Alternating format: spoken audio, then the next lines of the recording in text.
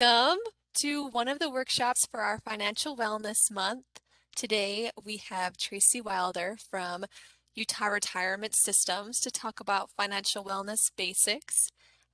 Tracy has been a retirement planning advisor with URS for the last 6 years, and he has worked in the financial services industry for about 10 years. So I'm going to turn the time over to you, Tracy, and tell a little bit about yourself. All right. Thank you, Sadie. Well, hi, everybody. Thanks so much for joining me this afternoon. I really appreciate being invited to speak with you today on a topic which I think is really important and people are starting to recognize it as being very important.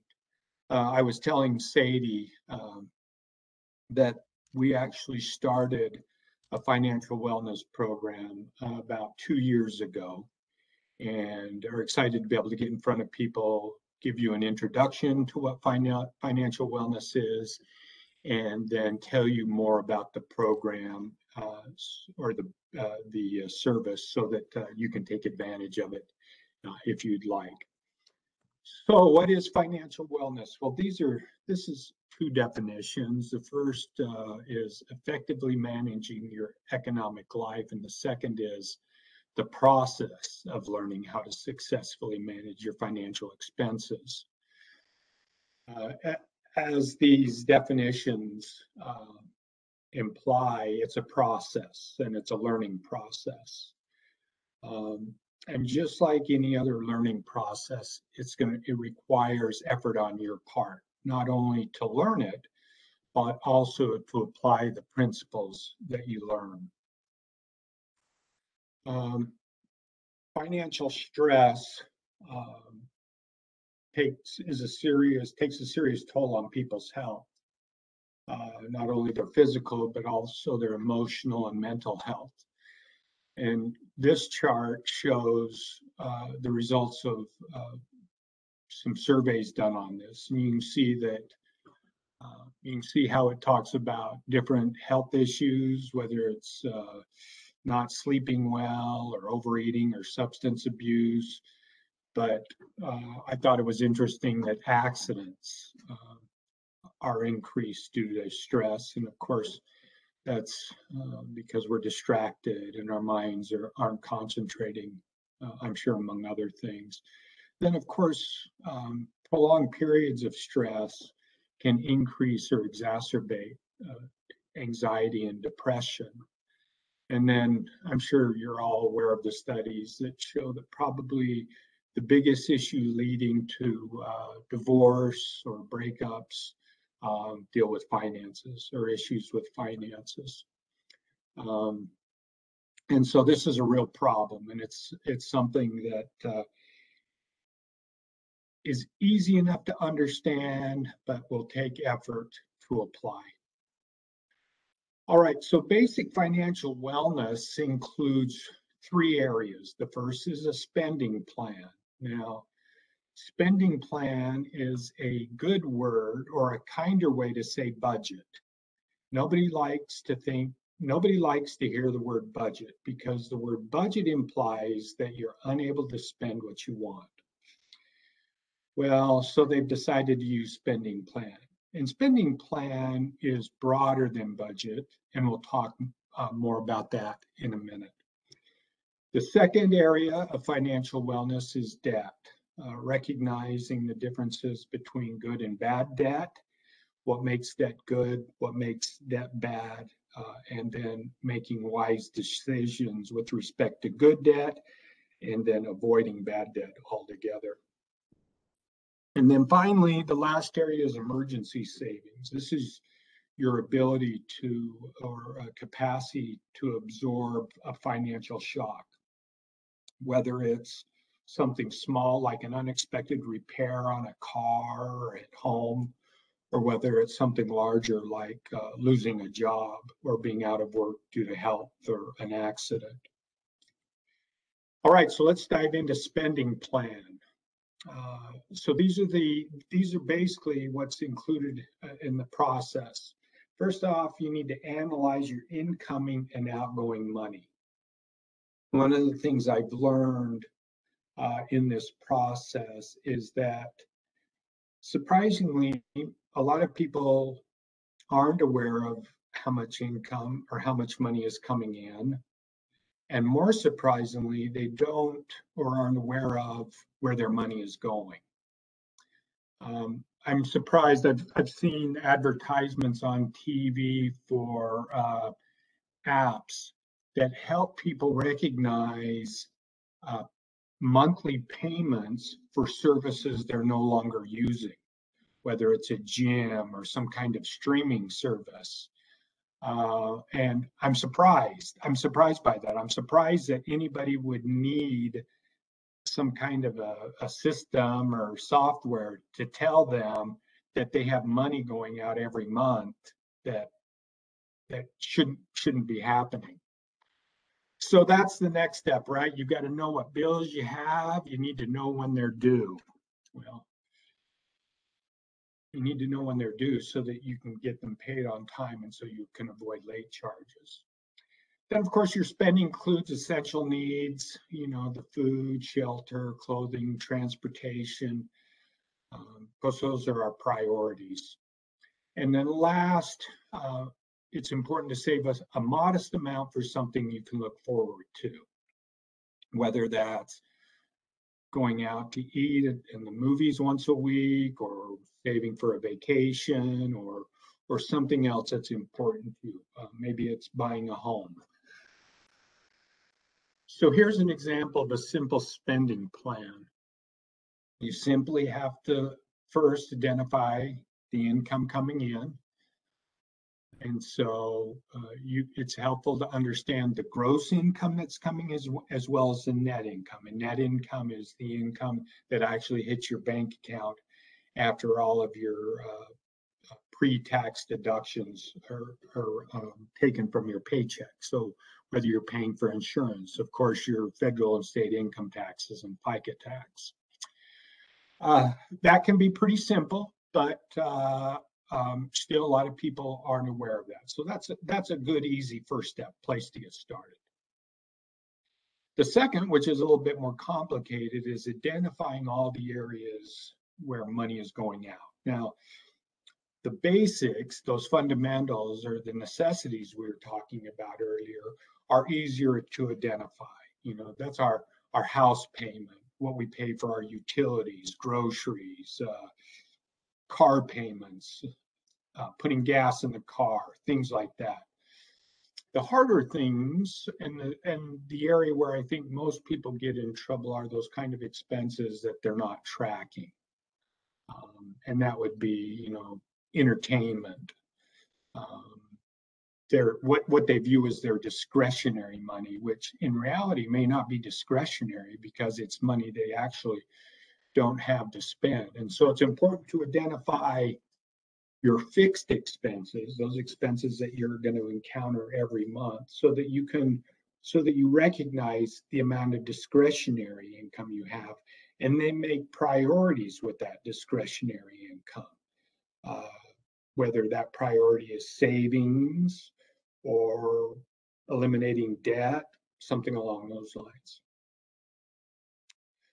So first question for everybody is, what does everybody think the average credit card balance is in the United States?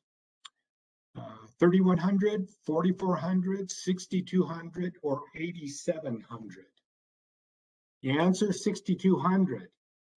However, the average American has 4 cards. So the total credit card debt is over $24,000 in the United States. And that's that's according to USA Today, which was reported on February 12, 2020.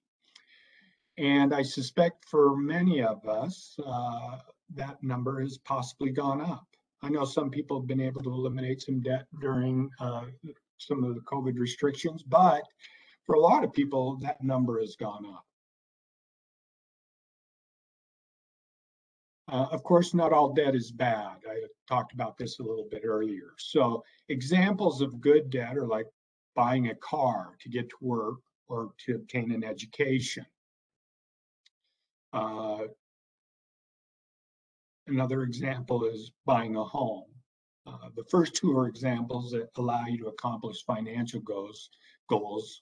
For most of us, this car is essential to getting to jobs, to school. Uh, and buying a home is a great way to increase your wealth. Um, Actually, there's two areas that buying a home can be beneficial. First off, it allows you to freeze your living expense, or the expense that you pay with for your shelter. When you buy a home and fix that cost, your house payment, the principal and interest you pay, doesn't change over the life of that loan. Whereas if you're out there renting, and for those of us who have rented, we know that rents go up every year, and sometimes they go up quite a bit. And so building a home can be a really good way to help you control an expense, and it's a really good way to build wealth because, as many of you may be aware who are keeping an eye on the housing market, home values tend to only go up. Now, within that, you can still make bad decisions, right? When buying a car, you can spend too much for a car. You don't need a $50,000 car to get to school or get to work. So you have to make good decisions even when incurring debt that can potentially be good for you or help you to reach goals. Some basic considerations: it's best not to accrue any high interest rate debt. That typically refers to credit card debt. Those high interest rates make it very, very difficult um, to eliminate the principal because so much of the payment is dedicated to just the interest that's accruing on the debt. It's also important to be mindful of how much debt you have compared to your income. One of the ratios that is used in the financial services industry is a debt to income ratio. And this is your total debt or committed payments, whether it's a house payment, rent, credit card debt, car payments, etc. You take that number and you divide it by your gross income. And that tells you your debt to income ratio. Now, banks or other lending institutions are always looking for people with an interest to debt ratio of 36% or less. And of course, the lower that number, the better for you when it comes to obtaining favorable terms from a lending institution. Banks or credit unions, car dealerships, they have different interest rates that they charge on loans. And the interest rate you get has a lot to do with your debt to income ratio. And in fact, it can determine whether you get a loan at all. It's always wise to tie debt to appreciating assets. Now, a home is a good example of that. But if we're honest, most assets, for example, a car, are, uh, or for that matter, I'm sitting here thinking, what debt actually asset appreciates in value? And I think of a car, or a home rather. So the other thing you can do, though, is recognizing that all assets tend to depreciate, is you want to look for assets that depreciate less than others. Not all cars depreciate at the same level. And if you're trying to reduce depreciation, well, a good way to do that is buy a good used car versus a new car. Of course, you take a serious hit on the value of that car a new car, the minute you drive it off the lot.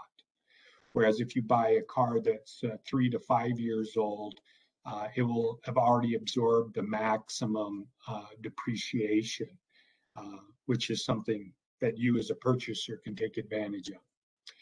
Now, of course, the ultimate goal is to pay yourself interest, not someone else. I just saw this saying the other day. It said, if you don't learn how to make money while you sleep, you'll work until you're dead. What they're talking about, paying yourself interest, is saving money and investing that money, whether you're putting it in a bank account, which I realize has just really low interest rates, or whether you open some kind of an investment account with a brokerage or some of these online apps like Robinhood, where you can invest money and actually get a little bit better rate of return. And the nice thing about interest is that the interest is accumulating even when you're asleep. It doesn't require you to work to receive it. A little bit more, one of the other fundamentals of the debt is trying to eliminate debt.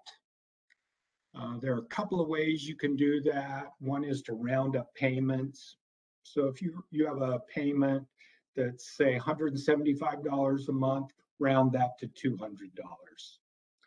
$200. Look at the current loans that you have outstanding and confirm that you actually have good terms. What is the interest rate? What is the duration on that loan? We live in a time now where interest rates are very favorable. Rates on mortgages are low. I know that they've taken a bit of a hit lately, and possibly could be taking another hit in the future as there may be efforts by the Fed to increase interest rates to slow down inflation. So you have to be aware of those things when you're making, especially like the purchase of a home. I remember when I bought my first home, or just before I bought my first home, mortgage rates on homes were anywhere from 8 to 12%.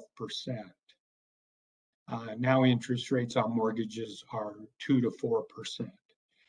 And if you ever jump on a mortgage calculator and run the numbers, the difference between the mortgage rates you're paying today and what we paid 40 years ago are tremendous. And they allow you to have a lower payment and afford a greater loan value. But if you're looking at those, especially a mortgage or even a car, and you feel like you could get a lower rate, then it's always beneficial to try to negotiate a lower rate or, when necessary, refinance. We touched on this a little bit. It's important that you pay your bills on time. Of course, you want to establish a good credit history. We talked about your debt to income ratio. That's important to lenders. The other thing is your credit score. It's really important that you pay your bills on time. It's also important that you avoid late charges, penalties, and fees, because not only does paying late hurt you in terms of your credit score, but it also is money that you're paying that doesn't reduce the debt. And so you're not getting anything by paying late charges, penalties, or fees. In fact, it's only a negative. Now, there are a couple of strategies that are recommended for reducing debt. One is called avalanche, one is snowball. We're going to talk about those in more detail in the next slide. And then the last is, when debt is paid, don't get back into debt. I remember when home equity loans first came into favor. A lot of people who had amassed a lot of high interest rate credit card debt would take out a second mortgage on their home, which was a lower interest rate, to pay off that debt. And maybe in some cases that was a good idea. The problem is that once they had shifted those high interest rate debts to a lower interest rate second mortgage, they immediately went out and charged up the credit cards again. So they actually made their position worse by doing the loan consolidation. So it's important that once you get out of debt, stay out of debt. Now, one of the methods to reducing existing debt is the debt avalanche method. In the debt avalanche method, you organize your outstanding debt in terms of the highest interest rate. So you can see in this example, credit card number one has an interest rate of 22%, credit card number two, 17%, and then on down until we get to the mortgage at 3%. You can see in that first row of numbers, that's the current payment that the individual is making on each of those loans. In the avalanche method, the individual would take any extra money they had and commit that to the first credit card until that debt was paid off. Then once that debt was paid off, they would take the amount that they were paying on credit card number one and add it to the amount that they're paying on credit card number two, and do that until credit card number two is paid off. And then once credit card number two is paid off, take the cumulative amount that they were paying on credit card number two and add that to the amount that they were paying on the car loan until they paid that. And they would continue to do that until they had eliminated all of the debt. You'll notice that it's not going to reduce your monthly outlay. Your monthly outlay is going to remain constant throughout. The idea is that by paying off the debts earlier, shortening the duration of the loan, you get out of debt faster and you pay much less in interest rate payments. The next method, and this seems to be the method that people find more satisfactory, is called the debt snowball method. Now, in this method, you don't look at the interest rate, rather you look at the balance, and you start with the card with the lowest balance first. So you see in this case, even though credit card number one has the highest interest rate, it has the lower balance. And so the idea is same as in the avalanche method. You start out dedicated to paying off that balance on credit card number one. Because it's a lower balance, you're able to accomplish it quicker.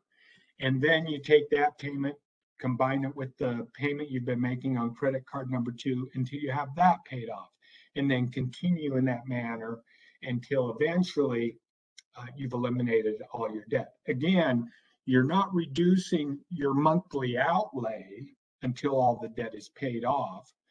But just like with the avalanche method, you're paying off the debt quicker, which reduces the amount of interest that you pay over the life of the loan.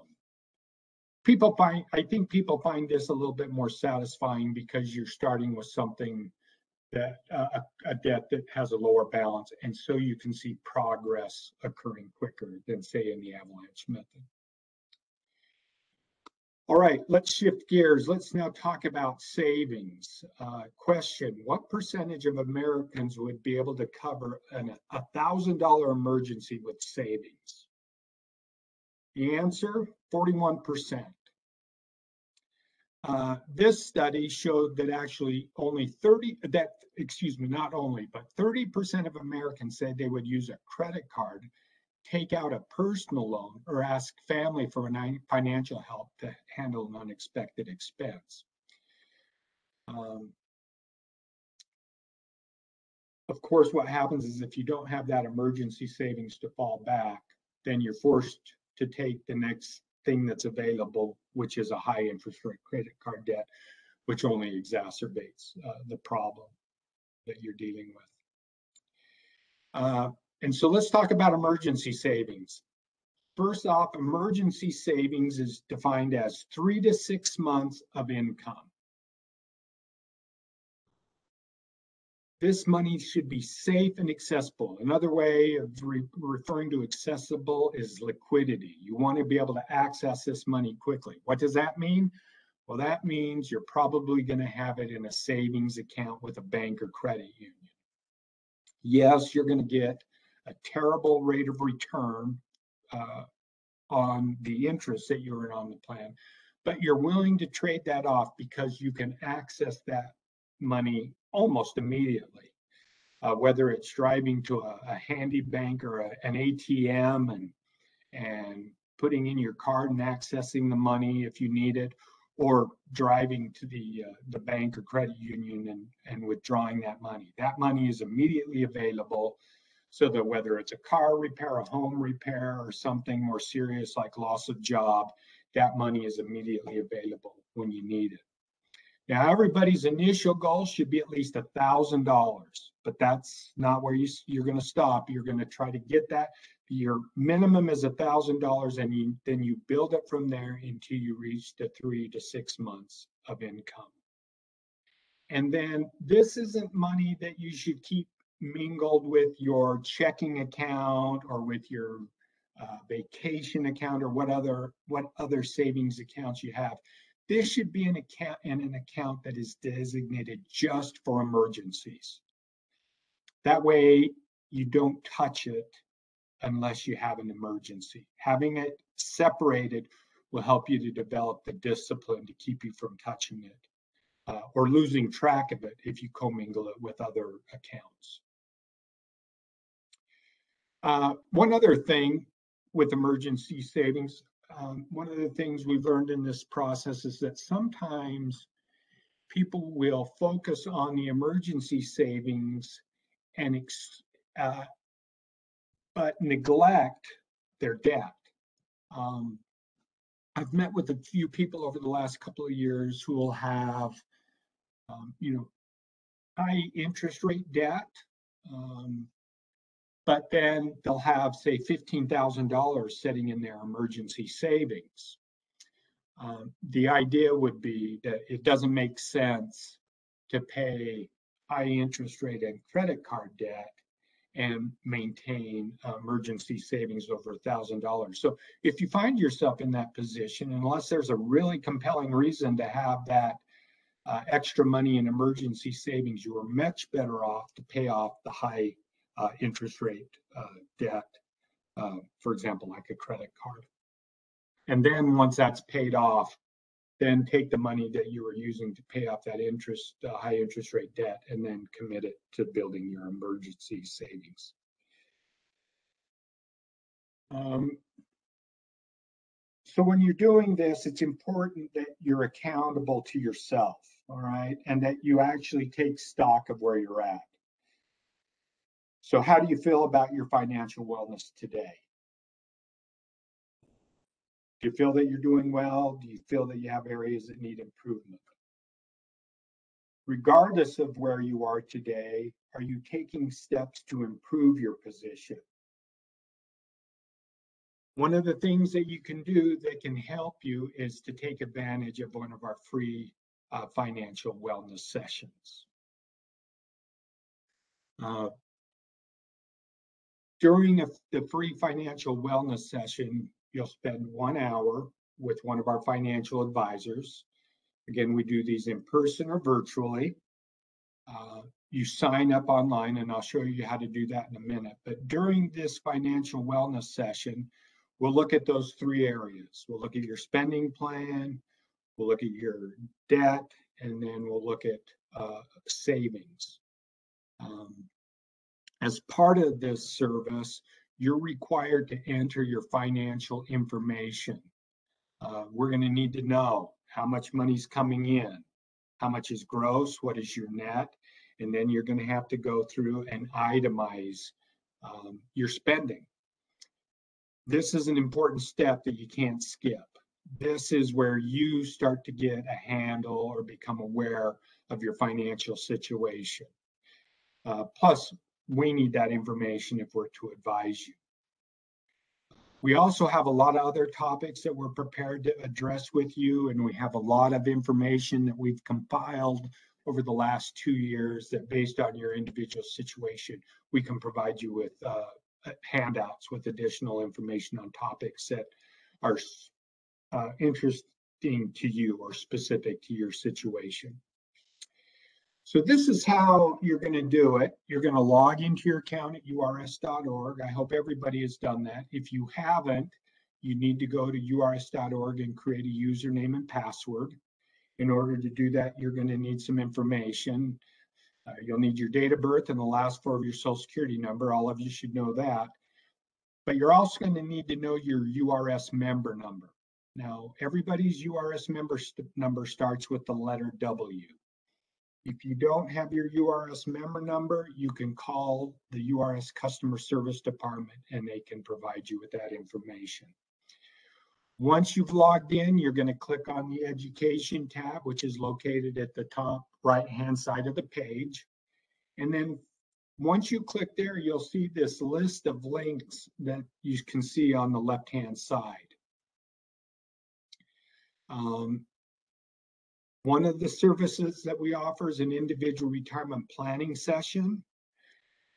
In this session, we focus just on your retirement. We look at your URS retirement benefits. If you have a pension, we'll look at Social Security, and we'll look at your individual retirement savings and your investment options.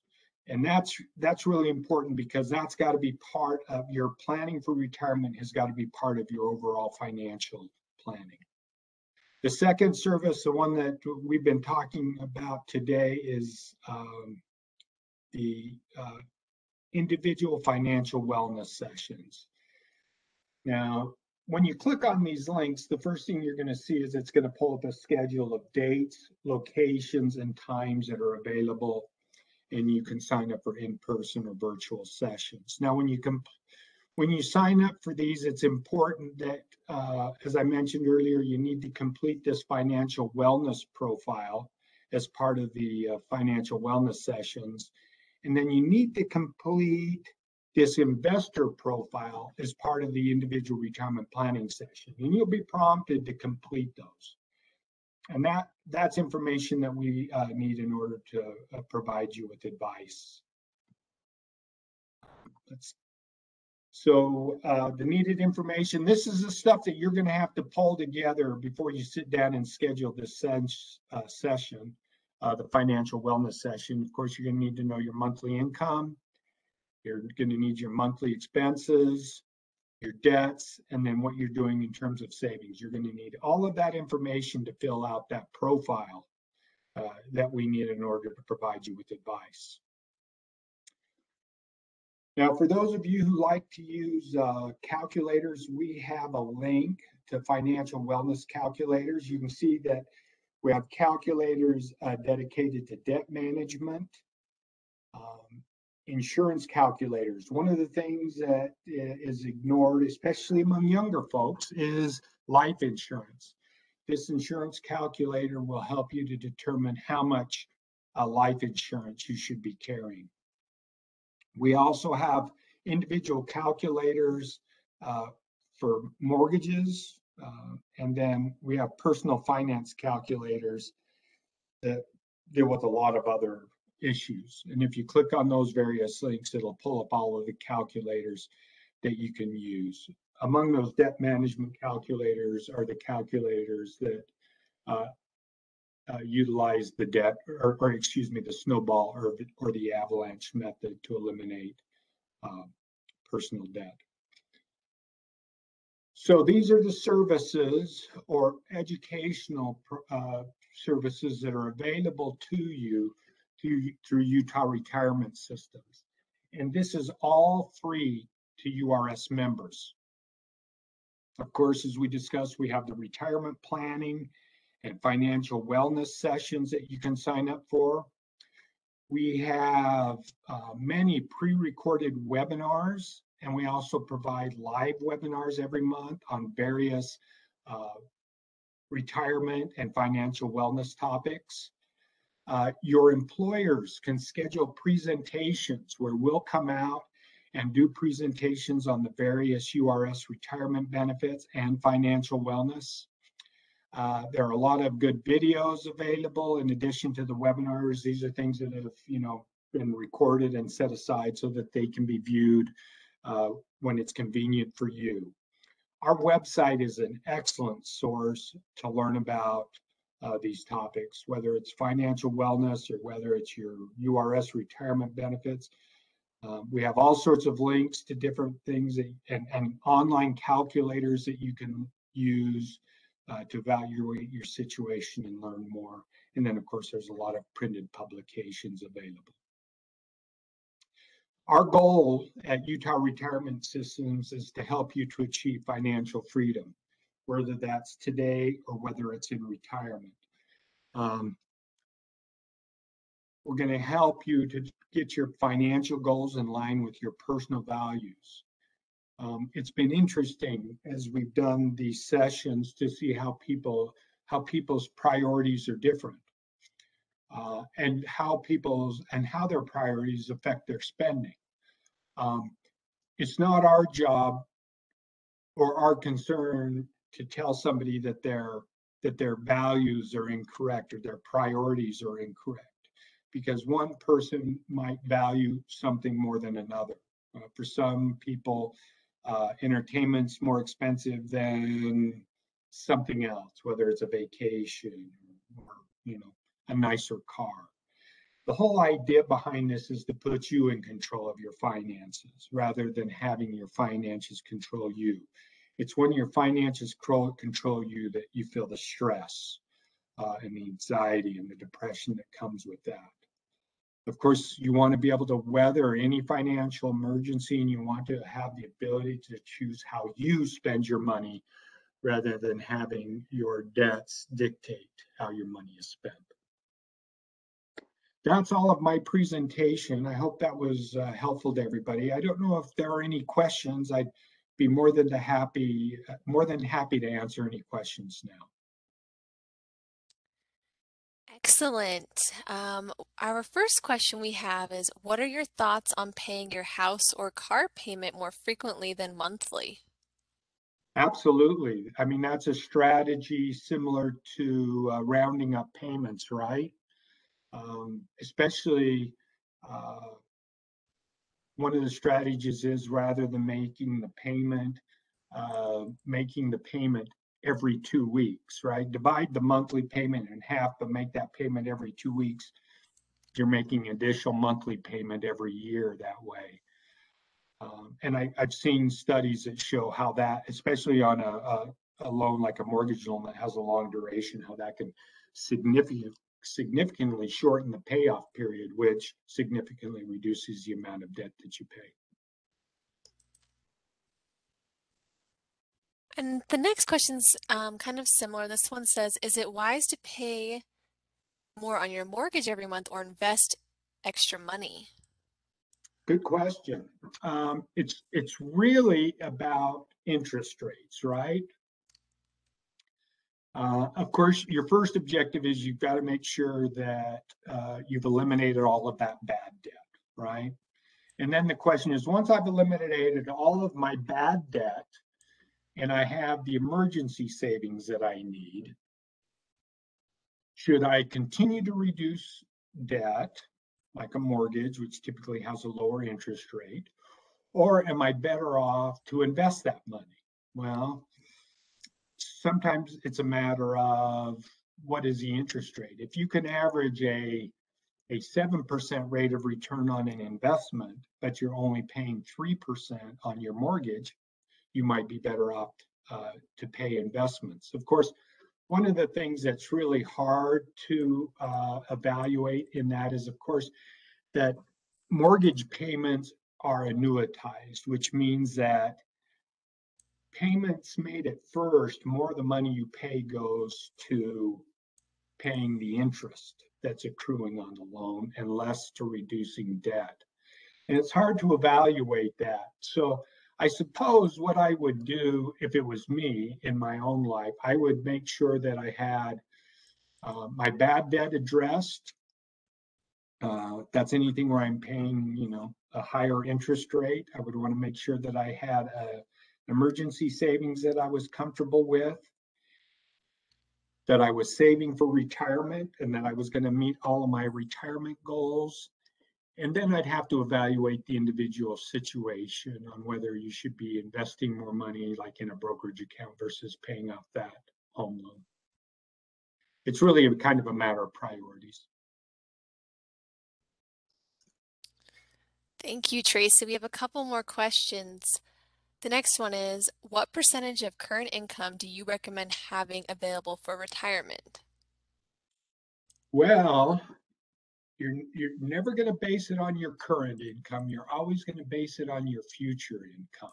Now, some of the basic or kind of fundamentals that are talked about is that you should have 10 to 12 times your income at retirement in savings when you retire. So If you anticipate that at retirement you'll may be making $100,000 a year and you would like to maintain that lifestyle, then you're going to need to have $1 million to $1.2 million saved in order to make that possible. And that takes into consideration that you're receiving Social Security. One of the things that we can help you with in those individual retirement planning sessions is we can take what you're currently paying, project based on what you feel your salary will increase annually, give you an idea of what your income will be in the future, and then help you to develop a plan so that between your pension, Social Security, and retirement savings plans, you're able to replace that income. One of the other things you can look at is having, it's generally recommended that you're able to replace it at least 80% of your income in retirement in order to maintain your lifestyle. But of course, that assumes that you have less debt going into retirement. Okay, the next one is, what's your opinion on saving for retirement in a 401k versus an IRA? And I guess you're asking about a Roth IRA. A 401k, now at Utah Retirement Systems, we have 4 retirement plans. 3 of them are tax deferred, the 401k, 457, and traditional IRA. And then the sole after tax plan is the Roth IRA. Whether you save to a tax deferred plan or an after tax plan depends on a number of factors. For example, your age, your income level, and your tax liability. Generally, the goal is you want to pay as little in taxes as possible. So for those who are in higher income tax brackets, we would generally recommend a tax deferred plan. Because with a tax deferred plan, you don't pay the taxes while your income is high, but you pay the taxes later when, in theory, your income taxes will, or when your income and taxes would be lower. The opposite would be the case if, for example, you, with your income after subtracting all your deductions and when you file your income taxes, if you had a low tax liability, then a Roth IRA makes sense. Now, I happen to be, especially for younger folks, a big fan of Roth IRAs for a couple of reasons. First, your income's generally lower and you generally have more deductions. Now, the value of deductions has kind of gone away in the last 2 or 3 years because several years ago, Congress passed a bill that created a standard deduction. So a lot of us who are itemizing deductions in the past based on charitable contributions, interest rate payments on a mortgage, that's no longer valuable. In fact, the standard deduction that you're able to take is generally, well, depending on your situation, is much greater than itemizing deductions. But having said that, if after your deductions you're paying a low federal income tax rate, then the Roth is a great tool, because with the Roth, even though you pay taxes on those contributions today, all of the money that grows in that account over your lifetime of contributions is going to be tax free. So imagine if you got started early and you started saving in a Roth IRA. Yeah, you're going to be paying taxes on those contributions, but the growth that you see in that account, especially if you're young, will dwarf the contributions, and all of that growth will be tax free. So I really like Roth IRAs. Thank you. We have more coming in if you have time to Okay. answer. Yeah, let's go. I'm good. All right, we have, what is the new income ratio to pay on housing costs? Oh, I don't know that off the top of my head. Let me see. I know what it is. Give me just a second here. It's one of the things that we look at when we meet with you. You know what? I'm sorry. I'm not sure where to pull that information off the top of my head. Um, Imagine a good Google search would tell us. Let's see what Google says. If all else fails, go to Google, right? So Google says home to income ratio.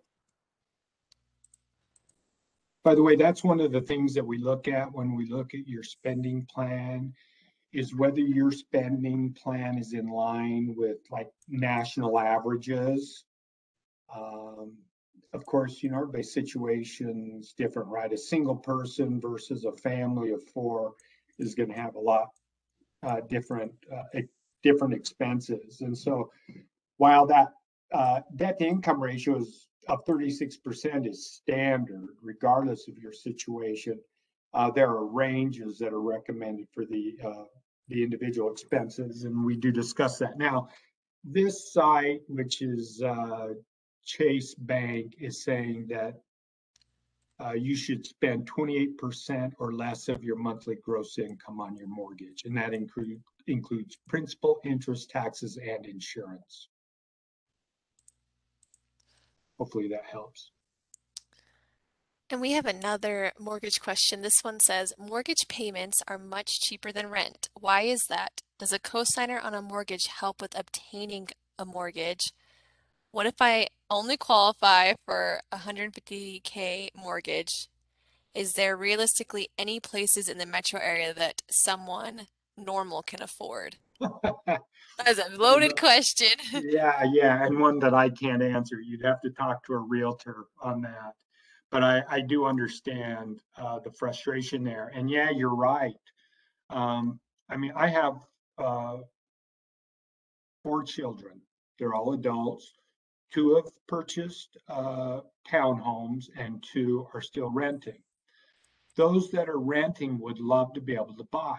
The problem is finding something in your price range and then saving money so that you can meet the down payment requirement. This is really something that you have to get with the realtor for to determine what the market is and then what lenders are going to require in terms of down payments. But yeah, it's a challenge. I remember I hate to tell you this, but um, let's see, it would have been 35 years ago when we bought our first home.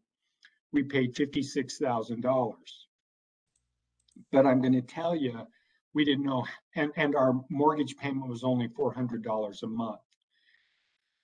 But I'll tell you, I didn't know how we were going to make that payment. And I know that seems kind of crazy compared to what uh, rent payments and values of homes are today.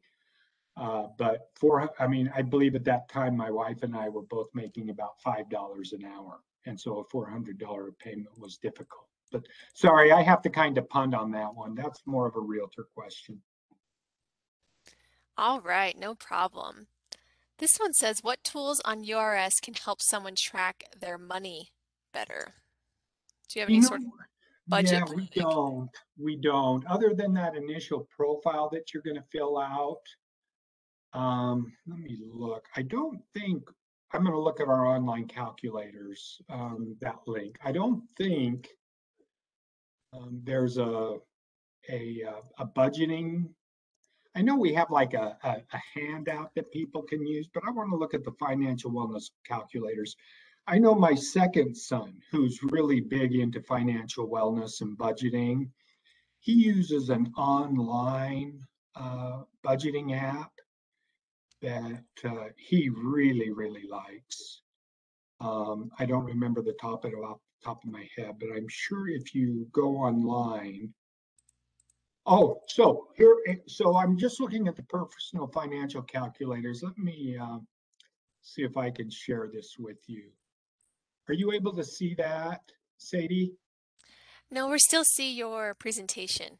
Okay, let me reshare this if I know how to. I'm not sure I know how to. Well, let me just describe it to you. So Anyway, I clicked on those financial wellness calculators links and then the personal finance calculators. And just to give you an idea, we have a home budget analysis calculator. This is a way to analyze your budget and see where your money goes and find out where you can improve. Uh, we've got let's see, inflation and consumer prices calculator, but no, it doesn't look like we have anything that helps you with your budgeting. Um, so you're going to have to maybe, hopefully, that's something that maybe we can add in the future, but right now that's not a tool that we have. And there are a lot of free apps out there that you can use. Okay, next question. Do you know if the 5 years an employee can buy after 25 years, can the 5 years be purchased with the URS account money? Yes. Yes, you can use, recommended you use your tax deferred money, whether it's in your 401k or 457 or traditional IRA. And this one You can asks also, about, oh, go ahead.